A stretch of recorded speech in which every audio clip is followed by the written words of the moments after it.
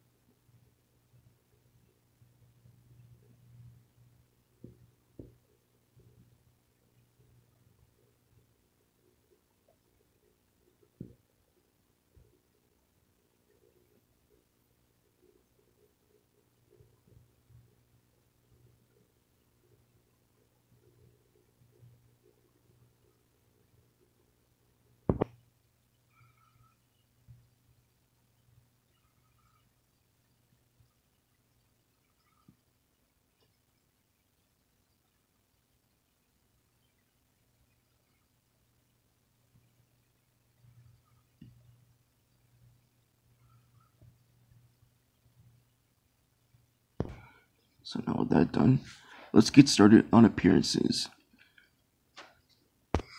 Eohippus' first appearance of a stop-motion animation film called The Valley of Guanji in the year 1969. Where you can see on the right is eohippus, and the one on the left is the modern-day horse. Eohippus appeared in Wildlife Park 2, Scribblenauts, eohippus, Zoo Tycoon 2 Mod, eohippus, and eohippus appeared in a show that I can't find the name or title of. And eohippus was gonna appear in Ice Age Copter National Drift, but it was cut from the film.